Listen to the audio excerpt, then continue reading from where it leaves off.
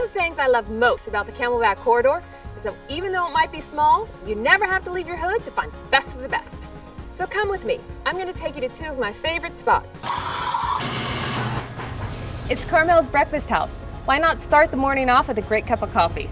I'm sitting here with Pat Flanagan, owner of Carmel's. Thanks for sitting with me, Pat. Heather, you're my favorite customer. Oh, well, you're very kind. Thank you, thank you. Well, this is one of my favorite spots on Camelback. Tell me a little bit about it.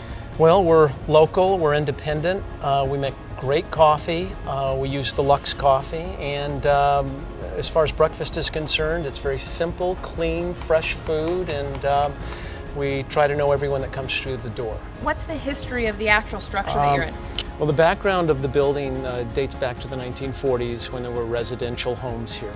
How did you find this spot at 44th Street in Camelback? Well, your location is your greatest asset, and the exposure here is phenomenal, and this is the middle of the Camelback corridor, and I got lucky, thank God.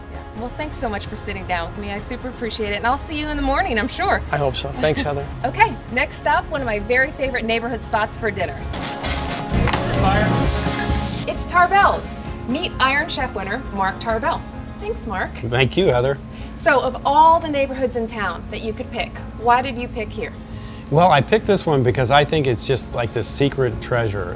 The people that live here, the convenience, the downtown events and all of that stuff, and just being around Camelback Mountain and Piestewa Peak and the Phoenix Mountain Preserve, it has this wonderful feel, this vibe to it. I just love it. And how long have you been here in this location? 18 years. Well, I call it my kitchen away from my kitchen, so Yeah. I appreciate that. So how would you best explain the type of food that you serve? Well, we call it American, seasonal, and organic. So we source from all local, all the best that we can find local that's sustainable and organic. And then, of course, we go outside of that to Southern California and around the world for the best products that are available.